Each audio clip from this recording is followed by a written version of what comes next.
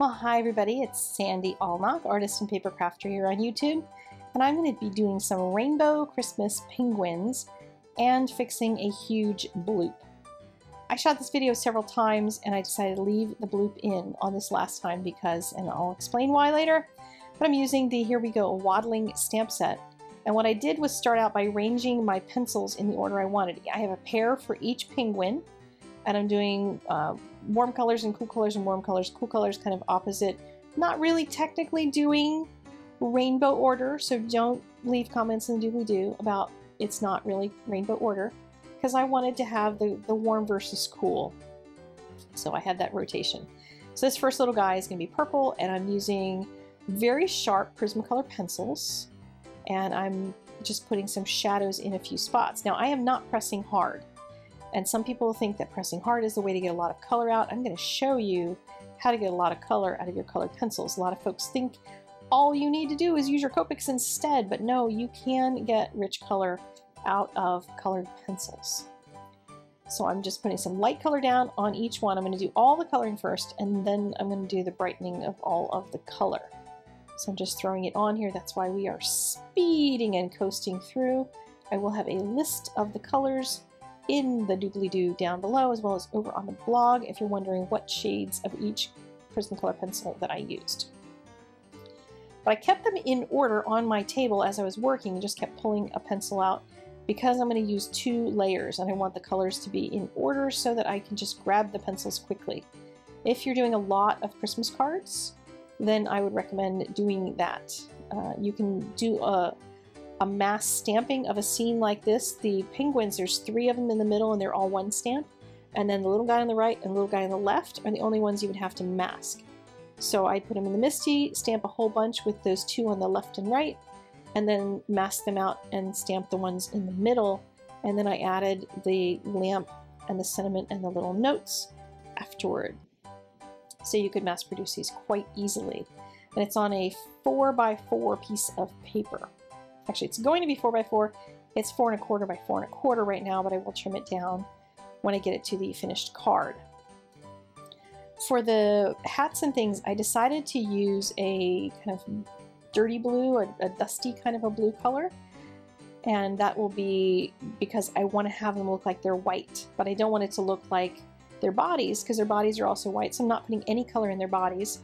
I'm just putting some in their hats and their scarves and other things. And we are not at the bloop yet, so if you see any mistakes, then those are staying. But the mistakes that's coming is going to be here in just a moment. But I'm filling out all my colors first with my pencils, and I'm going to use a brighter blue for the snow color down below to put a little ground underneath of them. It just always helps to add some sort of ground underneath of the stamps that you're using in order to give them something to stand on. Now hold your breath. Are you ready for the bloop? Because it happened right there. You might notice there is a bloop at the bottom and a bloop at the top from my lovely bottle of Gamsol, which had a drip on the outside of the bottle. So I now have a bloop at the top and a bloop at the bottom. I thought about it for a second and I said, you know, I'm just going to continue coloring. And I'm going to see if that Gamsol dries back enough that I can just leave it. Because maybe it'll disappear. I don't know. I'm on Neenah paper, so you may already have the answer in your head if you have tried this before and had bloops. But it's Gamsol, so it's got some chemical stuff in it, and I don't know what it's going to do, whether it's going to leave that grease stain on my paper. But what happens when we have goobers, when we have mistakes, is that for one, we've already ruined that piece of paper. Like if it's shot, then it's shot. Why not use that paper to learn something?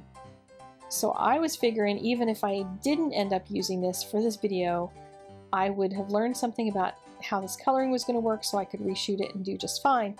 But I had other technical issues twice before this, and those issues made me redo it again. So I decided I'm not going to redo this one more time. We're going to see if we can come up with an alternate craft solution to this error.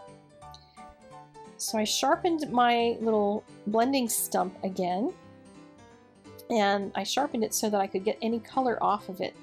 because when I was going to color these things that are supposed to be white, I didn't want to accidentally drag any other color onto them, because that can happen with these blending stumps.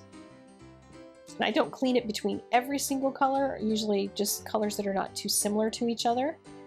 So here I've got the blue, and then I'll do the green, and this is one sort of mini mistake. I had some green on there. You can see there's green under the guitar. It's not huge, it's just a little bit of green. But I'm still noticing that the bloop at the bottom is still a grease stain, and the bloop at the top has mostly disappeared. So maybe small bloops are going to be okay, and big bloops are a problem. That could be the issue. But nonetheless, I am soldiering on as a good crafter should, and I'm continuing to color and learning what I can from this piece of paper. And that is that if I put another layer on top of this stuff that's already been Gamsoled, look how rich that color gets. So for everybody who thinks that you have to switch to your Copics if you want intense color, nope. You can just color a second layer on top of your Gamsoled piece. And look at that. Look how beautiful and bright it is. And I'm not using much pressure at all. I'm doing my normal, very light pressure. I use a super sharp pencil. I use my Quietsharp pencil sharpener. If you don't have a good pencil sharpener, it's worth every penny. It's not cheap, but it's really worth it. And I've had so many people emailing me a big thank you for it that I do recommend it to you. And it's not, I'm not just crazy in thinking that it's a good tool, because it's a very good one. So I'm just putting my second layers of all of my colors on here, and the whole time I'm thinking, what am I going to do about the bloop at the bottom? Because even if I didn't keep the video, even if I bailed on it and said to heck with the penguins, they are not going to make it to YouTube, I still had to figure out how to save this card, because I wasn't going to use all this coloring and then do nothing with it. But being the Lawn Fawn junkie that I am, I thought about my dies that I have in my die collection. Because you probably notice I don't use dies very often, but there's a few dies that Lawn Fawn has that I find extremely useful throughout the seasons, no matter whether it's spring, summer, winter, fall, anything, because they're scene builder type of things. There's lots of little things you can use for scenes. And so I went and dug through my collection, and I found the sloped hillsides.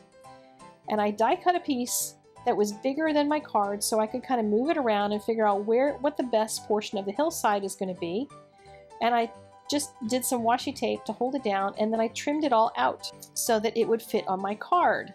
And I used two different types of dimension. I used the little power tabs underneath of the slope so that it was just a little bit lifted off of the surface. And I used the big Precious, the giant roll of 3M tape, under the whole panel. So I have two slight layers of dimension. And it's just white on white, and kept it nice and simple. So this would be a great card for mass producing. It's cute, it's adorable, and it's a lot of fun to color. And it has penguins. So how awesome is that?